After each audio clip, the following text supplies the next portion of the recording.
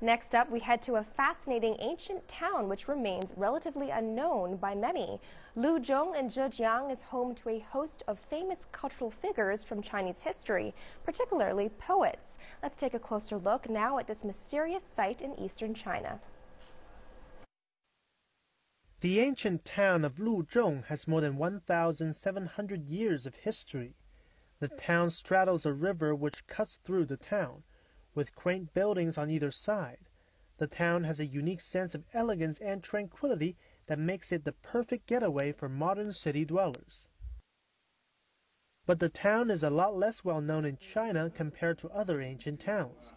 As a result, few visitors can be seen here, and many of the sites are in dire need of renovation. This includes the former homes of famous Chinese poets.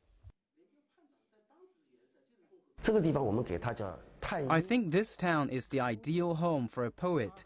The scenery and tranquility creates an environment where inspiration just seems to happen.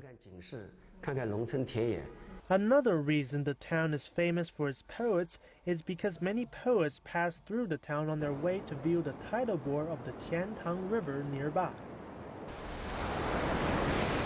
The tidal bore is said to be the largest of its kind in the world. The tidal bore is truly a spectacular sight. Many of the poets wrote about it, and some are still famous to this day.